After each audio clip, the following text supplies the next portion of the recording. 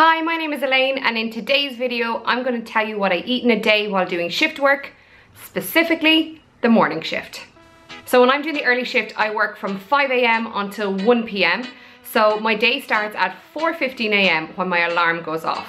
And as I mentioned in my shift work tips, the night before I lay out absolutely everything that I need. So I get up, get dressed, do my makeup, fix my hair, pack my lunch, brush my teeth, and I'm out the door before 10 to 5. I tend to arrive at work at 5 o'clock on the dot, and the first thing I do is put my lunch in the fridge, and then I make my first cup of many cups of tea. I also fill up my water bottle, which I'll drink from throughout the morning. This is 2.2 litres, so it's good for making sure that I'm drinking enough throughout the day. Then anywhere between 6:20 and 6:40, I tend to have my first meal of the day, which today and most days is some fruit and some Greek yogurt. So I cut up a melon on Sunday, and then I just put aside a portion of it last night and then added some yogurt this morning before I left for work. I used to have porridge, or I would have a bigger meal first thing, but I just found I was starving throughout the day. So with the fruit and yogurt, I think it's enough to stop me from being too hungry and enough to enable me to work properly and to work effectively. And then I get to have a proper breakfast when it's a bit quieter in the office. I don't get a chance to eat again until about 9:20, sometimes 9:30, and by this time I am starving. So today I brought in 2 egg muffins with me, and this is from a recipe video that I posted last week. And then I paired those with half a tin of beans. And then with this, I had some more water at my desk, and then I had another cup of tea. Surprisingly enough, I was hungry again after a few hours. So just before midday, I had my lunch, which today was vegetarian tomato pasta. Again, the recipe to that is up on my channel, and I'll pop a link down below. And I tend to have this meal quite a lot on the early shift, as it's quite tasty and it's really easy to make in advance and to make in bulk.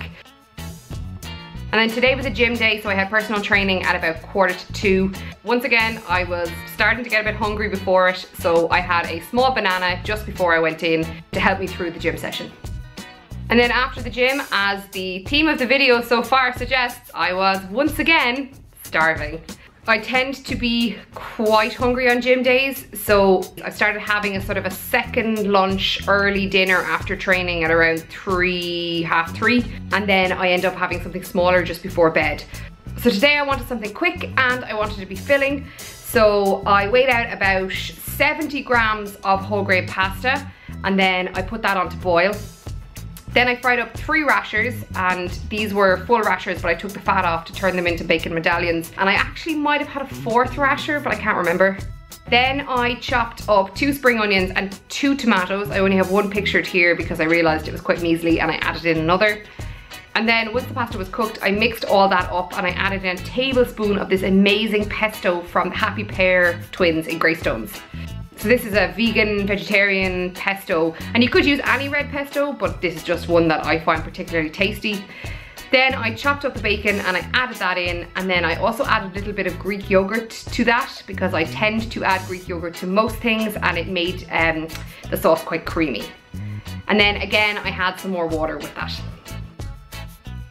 On gym days, I always crave something sweet in the hour or 2 after training, and no matter how much savoury carbohydrates I have, it doesn't seem to satisfy my sweet tooth, so I tend to have a piece of fruit instead of having something like chocolate. So I grabbed this little tub of overpriced pineapple on the way home, which I had with a cup of tea. And full disclosure, this is actually my 4th cup of tea of the day. I had another one in work before I left.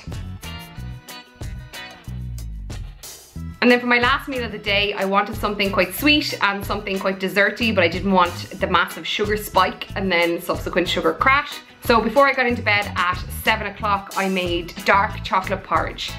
And for this, I weighed out 40 grams of porridge oats, and then I added in enough milk over the top just to cover the oats. Then I put in half a teaspoon of Green and Black's cocoa powder and a full teaspoon of agave syrup. If the milk is quite cold, the cocoa powder doesn't often mix in, so I just popped in a little bit of boiling water and it helps mix it together. And then people of a nervous disposition should look away now.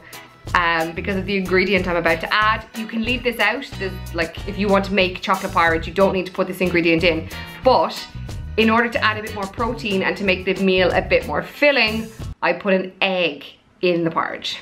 And you're probably thinking I'm mad, but if you think of like a mug cake or baked oatmeal, they all have eggs in them. This is pretty much the same, it's just a quicker version of it. So you just mix the egg in around and then throw it in the microwave for about 1 minute, stir it, and then put it on for another 30 seconds. And if you don't like microwaves or you don't want to use them, you can use it on a, just use a pot on the hob. And to be honest, it actually probably tastes better. I just didn't want to clean up the pot. And then I added some Greek yogurt and some extra cocoa powder on top. And then I also wanted a warm drink to go along with this, so I made a decaf Nespresso coffee. And then I hopped into bed to watch some Netflix before it was time to put the lights out. And that's it, that is my full day of eating. And that's similar to what I would usually have on the early shift. If I'm not going to the gym, sometimes I will just have lunch and then I'll have a snack in the afternoon and I'll have my dinner later. But I find straight after the gym, I'm so hungry that it's just easier if I eat my dinner or sort of a big lunch then, and then just have something like porridge or fruit or slice of toast in the evening time. And as you can see, I'm quite the snacker. I tend to eat smaller meals but more often, which I feel that really works when I'm working an early shift. It sort of keeps my energy levels sustained throughout the day, and it stops me from overeating, because if I was to eat just 3 meals, I would be ravenous in between and I'd start snacking all the time. So I find for me that eating smaller meals works on this particular shift. I'm also going to do a video of what I eat on my evening shift, and that you'll see that'll be slightly different. It's a little bit more of a conventional way of eating. But I suppose when you're working shift work, the best thing you can do is find what works for you. This works for me. In another few weeks, I'll do another what I eat in a day for the morning shift, but I'll take a non-gym day so you can see what I eat then. So that's it for this week's video. If you like what you see, please give this video a big thumbs up. If you want to see more, please click the subscribe button. You can also follow me on Instagram, on Twitter, and on Facebook. And I'll be back with another video next Sunday. And don't be sniffing and coughing. You sniffed the last time in my video. Also, stop going around in your clogs. Have you stopped? Okay.